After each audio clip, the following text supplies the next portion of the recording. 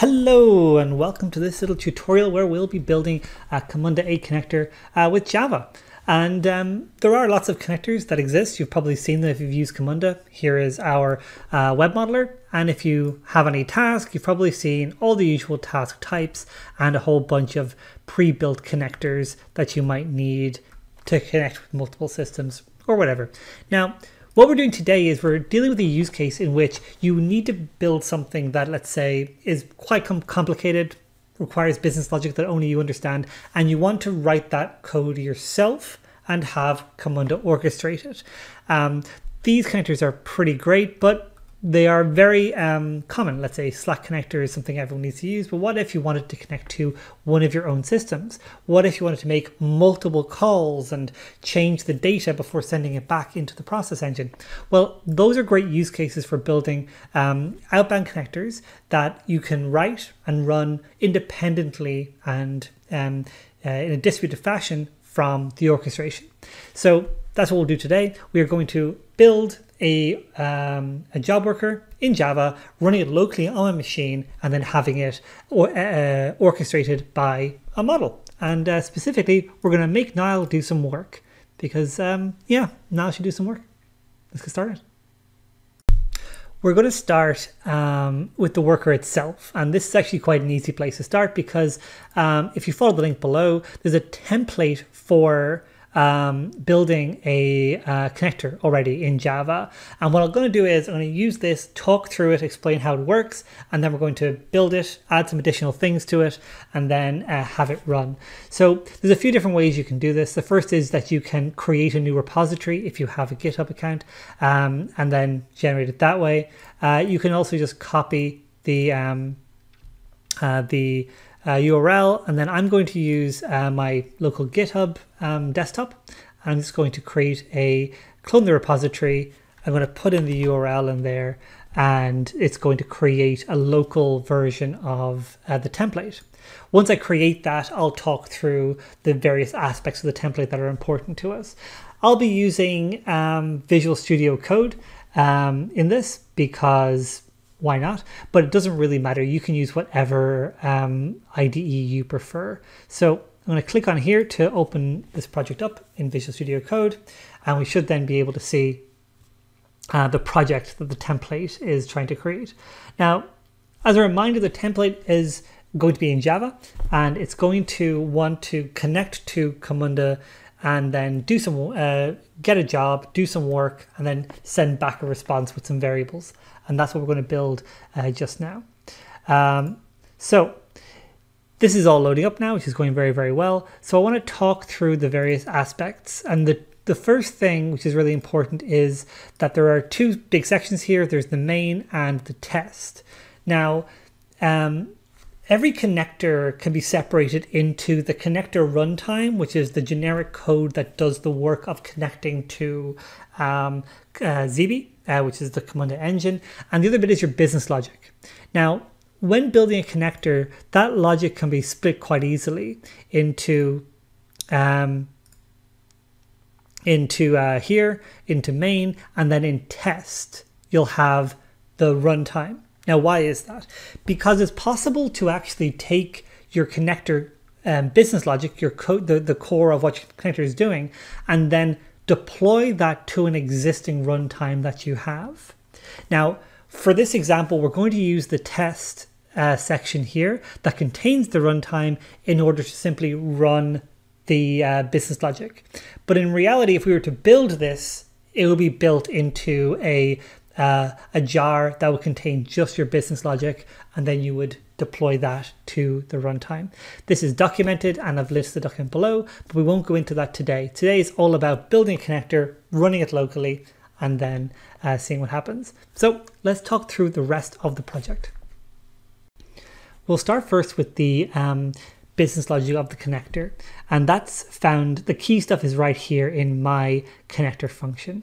So if we click in there, you'll see there's some code running in here, and let me explain some of this. So we have the name of the connector, then because we have this lovely handy annotation, and then we also have the inputs we're expecting, one variable called authentication and one called message. And the other thing we have is the type. This is really important. The type is actually what correlates the work that needs to be done with the worker itself. So it's how it's going to be able to find the right jobs to work on. So we'll change that and make it something more interesting. Maybe we'll make it, let's say, make Niall do work. Okay, so that is the name of the event that is fired by the Camunda engine to that's picked up by the worker, and then they will get the context and do some work. So what else is happening in here? Well, it's got this execute method, which subsequently calls this execute connector method, and here is actually where you would put your business logic. So this spot right here is where your custom code goes. This is where you do what the worker is supposed to do.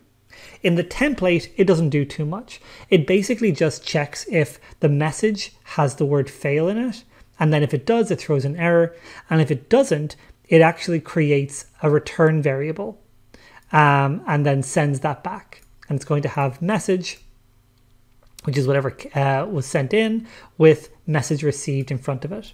Okay, so that's it. Now, there's some things about these variables that are kind of interesting. The first is that because Camunda 8 works with JSON objects by default, we have here authentication, which is actually a more complex, it's not a primitive variable, messages. So for this authentication message, you see we have in the DTO here, we have a authentication, which involves two variables, a user and a token, neither of which can be empty. Okay, so this is defining, this thing here is defining the variable we need. If you wanted to create a complex variable to send into the worker, you would then define it in the same way. And then here we just have a simple string that shows we are taking in the message, which also can't be empty, and we also need this authentication variable. Okay, so that's the request. Cool. So that is the most important stuff about the business logic. Again, your connection about the core of your connector is all here, including your business logic. Your variables are also in the DTO here, and that's the core of the thing that you would deploy and want to change. So let's talk about the runtime, how it connects to the engine itself. So now we're going to go down here into test. I mentioned in the beginning that this reason this is in test is so that you can run the connector locally for test reasons, and also because you don't want to wrap up your business logic so much with the runtime. So looking at the runtime, this is just an application that runs. It's going to run whatever the local connector is.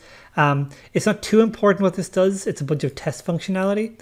I won't talk about it too much. You can see all the test cases that are here. The key thing in here is that this is what we do to run our code, our connector. And in here, in the resources, you have the application properties. This is, of course, for Spring, and this is the thing that ensures that we are able to connect to our Camunda instance to be able to get work and complete work. Okay, so that's the key to our connector template so far. So let's make some changes and let's make sure that this actually gets started. I'm going to do that by taking, let's say, the lovely connector logic here. I'm going to go back to my connector, and the first thing you may remember I changed was I changed this thing here, make Niall do work. So I'm going to copy this. Now what do I do with this exactly? Let's go back to our model. So in our model I had this little box. I'm going to change this to a service task. Cool. And I'm going to say make Niall do work. Cool. And in here I'm going to add the type, which is the correlation key. So you can see here that the make Niall do work is going to correlate with the message, with what the request is being made. The other thing we have to deal with is return variables. So that's actually quite easy. We want to just take the return variables and put them into the context. For that, we need to go into headers here. We need to add a key, which would be result variable. And then the value. What is the value that we're going to call the result variable? Let's call it vars from Niall. Okay, so then what's going to happen is the response from our connector is going to go into a variable called vars from Niall. Okay, so we have our task type, we have our response variable, and now we can deploy it. So let's click, let's give it a good name actually first. Let's make Niall do some work. Okay, so that's the name of our little task here. So I'm going to deploy this to, I'm going to deploy it to Alfie, my favorite little cluster there. So this is where we're sending it to the engine so it can be started. And we should notice now that I haven't started the connector yet. I'll do that in a moment. I'm going to deploy this. So, and then we are sort of ready to try and set up our connector properly. Interestingly, before I set up the connector, I can start an instance of this already in preparation. So I mentioned in the beginning the variables that are required for this to start up. It needs message and it needs a more complicated object called authentication. And this can be found in the README of the template. It looks like this. It's got a variable called message, called myMessage, authentication, which is a variable with two other primitive types inside, user and token. So if I click on start and run this, it'll start an instance of that in operate. Once operate loads up, we'll be able to see the point at which the process is. So there we are. And obviously it's waiting there because we haven't started up our worker. Okay, so to start up our worker, we need to then think about how we're going to make that connect to the engine. And that's actually quite easy. And I'll do that right now.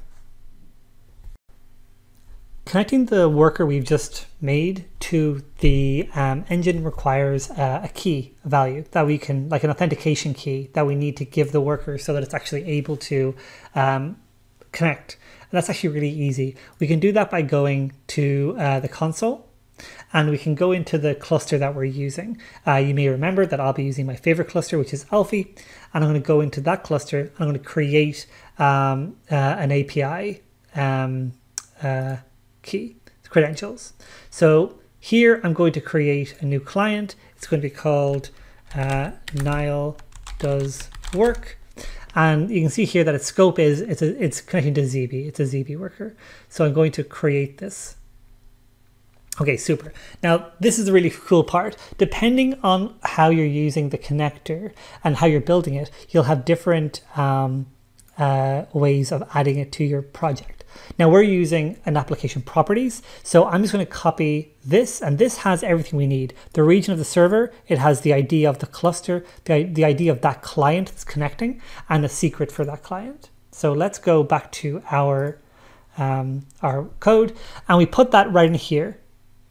I'm just going to get rid of this because we don't need it. Actually, you know what? We do need to keep this bottom line. So we'll keep the bottom line and we'll add this. So this is now going to be able to connect to, let's just save that, and we'll also save this. So if I turn this on, if by running this Java class, what's going to happen is it should be able to start up. It's going to be able to get the work that's done, do something with it, and then send back a variable. And that's what we're going to do right now. Okay, so let's run this thing. I'm going to right click here and click Run Java. That's going to hopefully start up everything I need. You may need to do a Maven install first, just in case you might want to do that, because it's going to download all of the dependencies that are required. I probably already have those installed. We'll find out. So there we are. We're starting up our Spring Boot application. As I said, if it did everything correctly, I should be able to connect directly to the engine. There we go. Looking good. Okay, looks like it successfully started and did some work. We can prove that by heading to our web app here. Let's just close this and taking a look at our model, our operate. There's operate here. So hopefully it's picked up this and done that work. So let's refresh this. Okay, and it has. And we can see vars from Niall contains the right property. So if we start up another one, we should be able to see that do its work again. So we can start one from right here. Just prepare from our modeler, we can just click start, add the variables we need, click run. quickly go to operate. Hopefully we're in time to see it run. See if we can see it run. Okay, we were too slow. It already ran and it finished. And as we can see, we have an instance done. So if you wanted to maybe do something else with this, it's very, very simple. You would want to go in here and actually make this do something more interesting. Your business logic will go here. That can mean messing around with variables. It can mean calling external services, doing whatever you want. And then you can always send back your results by using this call right here in the execute method. Very, very simple. Hope that was useful, and I hope you have fun creating some workers. Cheerio. Bye-bye.